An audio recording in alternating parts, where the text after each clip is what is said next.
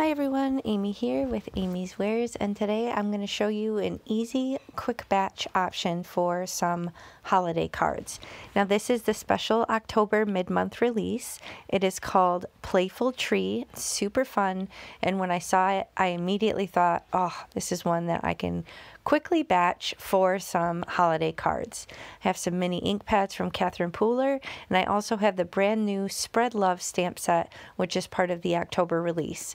Now here's a couple photos of the finished cards. You can see I was able to make 5 of them, and I did this really quickly. You may have seen I do have some videos that are 5 and 10 where I'll make 5 cards in 10 minutes or less. I didn't feel like timing myself, but I can tell you it's still pretty much quick like this. So I basically come up with a design that's usually single layer. I can work right on a card base, and it's quick and simple enough that I can create a batch pretty quickly, and I know many of us need those for our holiday cards. So here I'm just kind of using the bottom of the tree trunk to line up on the bottom of my card base, and I have it just kicked off slightly off the left side of the card.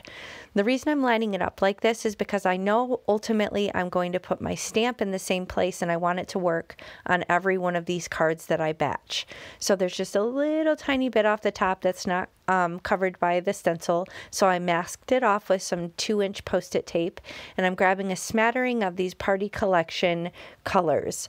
I believe I have Tiara, Lime Ricky, Aquatini, Something Borrowed, and Flirty Fuchsia. So these are really bright, obviously non-traditional Christmas colors, but I enjoy them, and I love stencils like this where I can just quickly come up with a design that's colorful.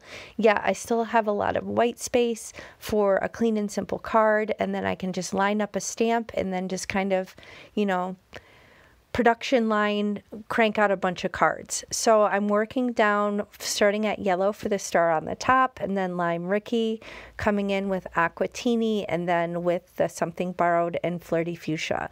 And this is what I'm actually going to do for all 5 cards. I won't keep you here all day by showing you all 5 cards, but you can see this is actually pretty close to real time. I don't even know if I have this sped up at all. If I do, it's just the tiniest little bit. So you can see this does not take long at all to kind of crank out a card with this simple design. And that's the beauty of a creative and simple stencil like this. This is why I'm so in love with these stencils, and I come back time and time again.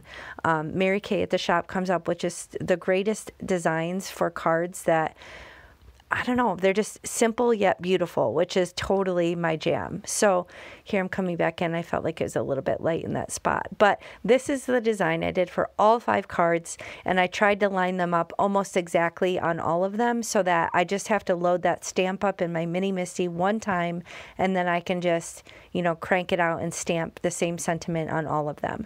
So I have my Mini Misty here. I'm just going to take out my little stick mat from scrapbook.com, and I'm going to line this up right in the bottom corner, and then I'm going to take this Christmas stamp from the Spread Love stamp and then line that up right in that nice white opening as if it were made for it on this card. And this will be nice and flat, easy to ship, no extra postage needed come Christmas time, because I know you guys are probably sending out a bunch of these like me, so I wanted to make sure it was really easy to ship. And I'm just kind of lining this up. The stamp itself is a little bit diagonal, so I'm kind of going with that playful whimsy design and figuring out where I'm going to put it exactly on the card. This was obviously the fussiest bit of the process because I wasn't sure how it was going to look.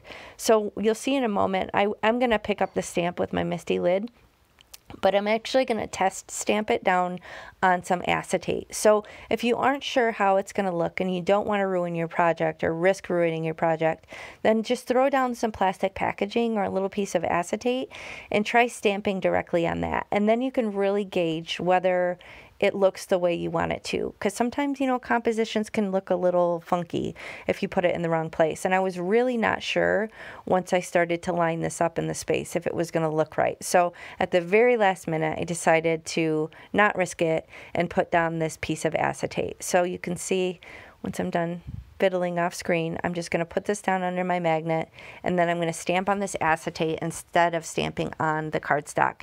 And then you can see yep, this works. So I'm just going to wipe off this acetate with my stamp chamois, and then I can go and stamp all 5 of these cards really quickly because it will line up perfectly on each one of them that I ink blended on.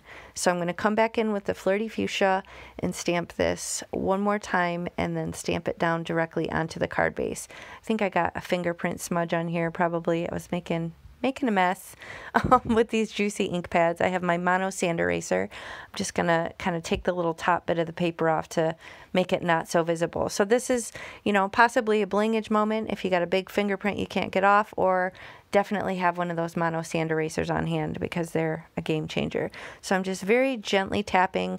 I'm trying to get a good even impression the first time because if you've worked with Catherine Pooler inks before, they're a dye ink and they'll get darker every time you stamp them because it's really just getting sucked into that cardstock. And I didn't want it to be too dark. It's already going to be a little bit darker than your ink blending because that's just the nature of stamping. It's going to be a lot more concentrated. So I really didn't want to have to pounce it down more than once because I didn't want the Merry Christmas to get too dark in the design. So here you can see I'm just going to work through all 5 cards.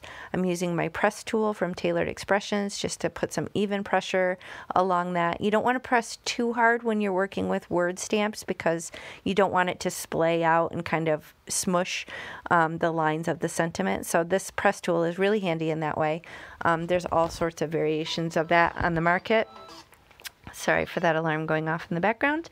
But I'm just going to work through all 5 cards, and then you'll see I do add another little element just to give it a little something else because it is pretty simple. But this is real time. You can see it did not take me long at all, and I'm going to have 5 more cards to add to my Christmas card stash.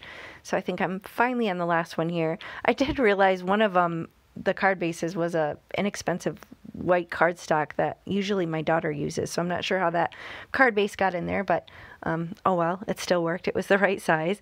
Now here you can see this is my corner chomper tool. There's a 1/4 inch side and a 1/2 inch side, and I'm just going to round the one corner just to give it a little something extra. I felt like the design needed something different. So it's a very simple design.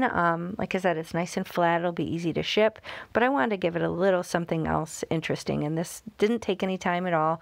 Just rounded the one corner, and there's those 5 cards ready to go. And here you can see I added a little bit of blingage.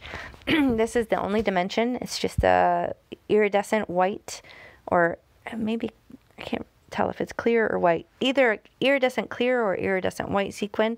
Put them in odd numbers across the card, and that's going to finish that. So I hope you found this helpful. If you did, please hit the thumbs up and consider subscribing. I have lots of other holiday or Christmas card batching ideas, so be sure to check those out, and I'll catch you next time. Thanks.